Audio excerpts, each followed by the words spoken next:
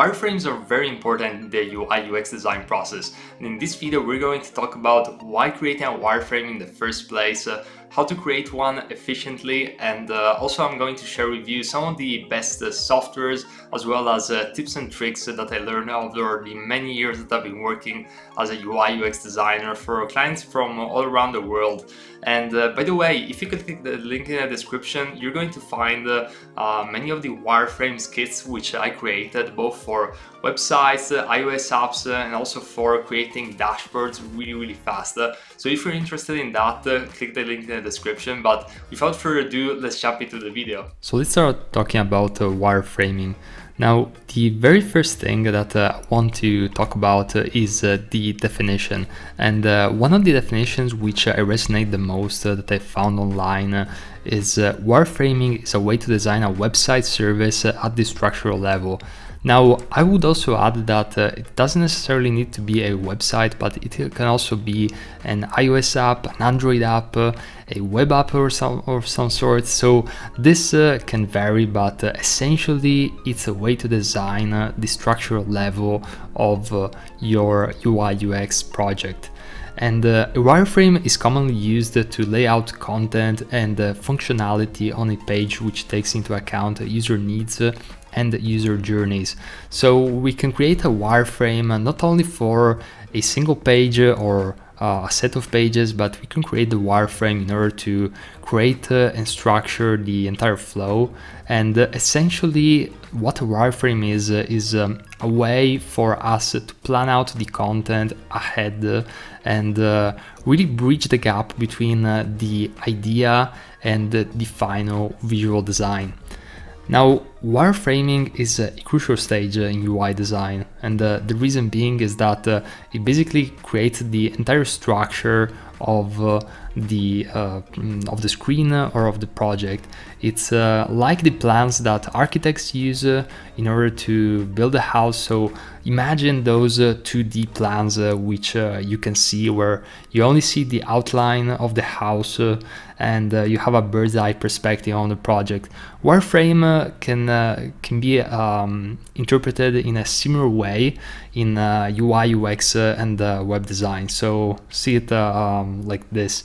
And a wireframe is much easier to adapt than a concept design too, and this allows us to move agile and really take the brainstorming the brainstorming session and the initial stage to a much more flexible and agile way of working. Because if you were to create the final UI design right away, it's going to take quite a lot of effort in order to maybe completely rechange that page or restructure the elements in that page.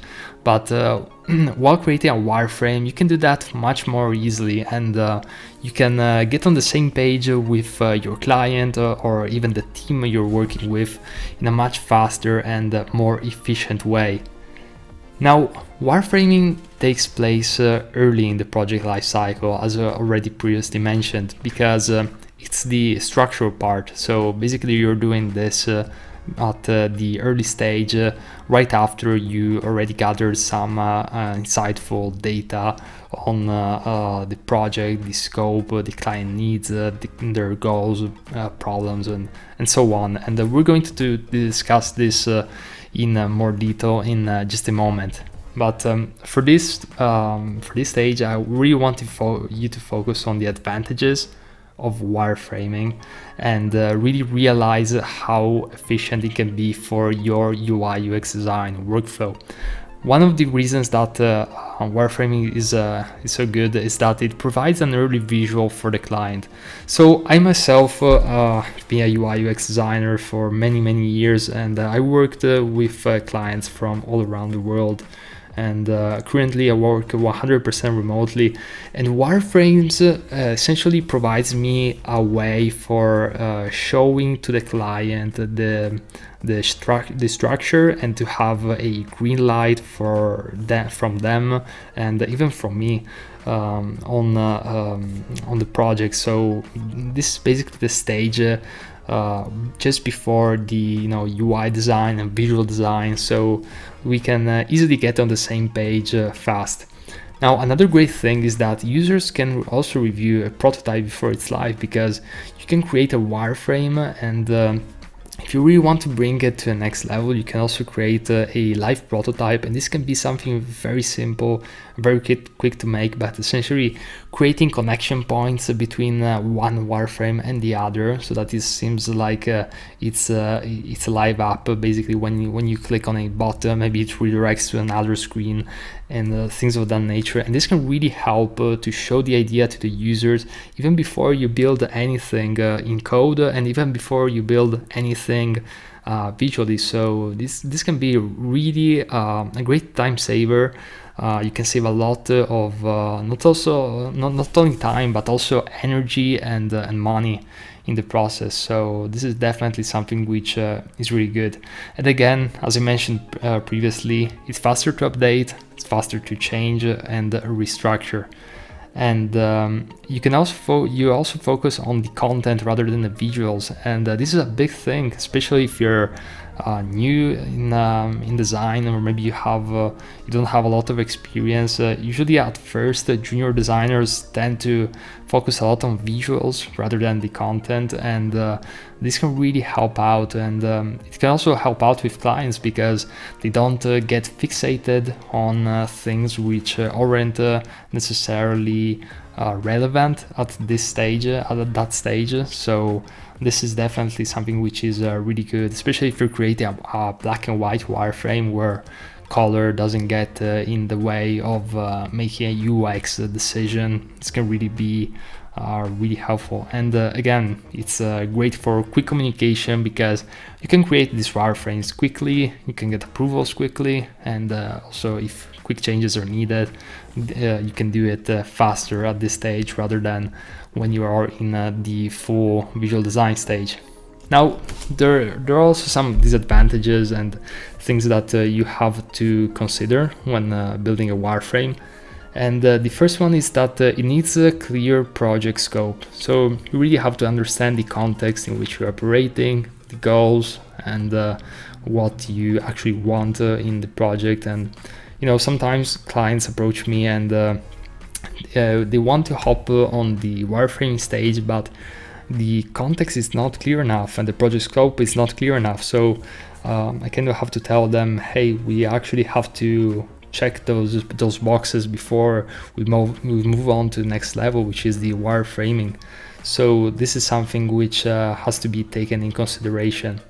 Now, another thing is that there is a need to translate the wireframes into a design, but this essentially it's a technical problem, because even though you have the wireframe, you still have to kind of like recreate a higher level wireframe into a UI design. And there's ways to kind of facilitate that the process and make it easier and smoother, but usually it's one extra step which has to be taken into consideration. And yeah, so that's another thing. And also, extensive wireframe revisions can take time, but it's actually the same for UI design. And the problem with UI design is that it would take even more time, depending on the project, of course. But yeah, I mean, there really isn't a way around it. It just depends on the project, the client, and how much revisions and updates are needed to really make the project to take it at a good level. Also, it's not always easy to fully grasp the concept. Some wireframes need to be high fidelity, other ones can be done in low fidelity. It really depends on the wireframe. And an example of this could be a dashboard, a complex dashboard for a financial company, which can be quite detailed and can have a lot of just interactions and UX elements in there, compared to something like a pop-up. So really depends on the project, and based on that, you essentially elaborate if you need a high fidelity or a low fidelity wireframe. Now, wireframes should be used early in a project to get user and client approval on the layout of key pages and the navigation. So essentially, this is just a recap of what we already discussed. So, you know, it's something that can be really useful for doing a project, and you know, you can get approvals fast, and essentially getting on the same page with the client faster than you would if you just talk about the project in abstract or just textual terms. Now, you might ask yourself, okay, this is all good, but how do I create a wireframe? Now, the answer is there's multiple ways, but the first thing is, are you even at the stage where you need a wireframe yet? That's the key question that you have to ask yourself. Because prior to building a wireframe, you have to understand the client, their goals, their pain points, their business in general, and target market. And you can do that in a variety of ways. I myself, I always like to do a general and a UX audit, and usually I'd always have a discovery call and perhaps a strategy call, depending on the project, to really get all of the context elements and really understand their goals and their pain points and where they're heading at, as well as, you know, their business in general, their competitors, their target market. Things of that nature are essential to any UI UX design project. So this is something which is really important, and once you have those informations, one of the things that I like to do is to schedule a meeting with the client and basically create some really rough ideas on the spot. I usually use Figma since it's easy for live collaboration, but it really depends on the project. Sometimes there's a mix between you know, tools like Trello, Google Docs. We might exchange emails, documents, and so on. So it really depends on the client and their personal needs. Also, another thing is the wireframe process and communication with the client. That changed, but essentially it's what we already discussed so far. Now, something which is really useful to consider is the goals of that page and the flow, and also the problems that we want to solve or avoid in that page or flow. And this is essential because I usually created this in order of hierarchy. So the very first goal might be X, the very secondary goal that we want to achieve is Y, and the further goal is Z, and this can go on and on and on. So it really depends on the project. It can be a very short list or a very long list, but essentially having these the goals and the problems that we want to solve in our order of hierarchy allows us to have a checklist in order to see, once the wireframe is built, if we are accomplishing all of the goals in the order of hierarchy, and we're solving or avoiding all of the problems that we want the user to avoid, essentially. So this is a checklist for a healthy wireframe, which I usually like to go through, and it's proven to be really, really useful, no matter how small or how large the project is.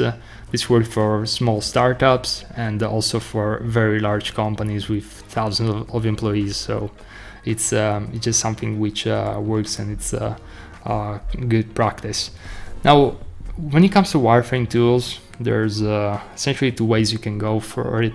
The first one is pen and paper, and this is great for fast ideas, not ideal for complex UX wireframes or something which is very elaborate and that you're going to do long term. The way I like to go for is by using digital. So all of especially the high fidelity wireframes and even quick wireframes, I would use Figma, but the tool doesn't really matter. You can also use Balsamic, Sketch, Adobe XD, Axure, and there's many other wireframe tools out there.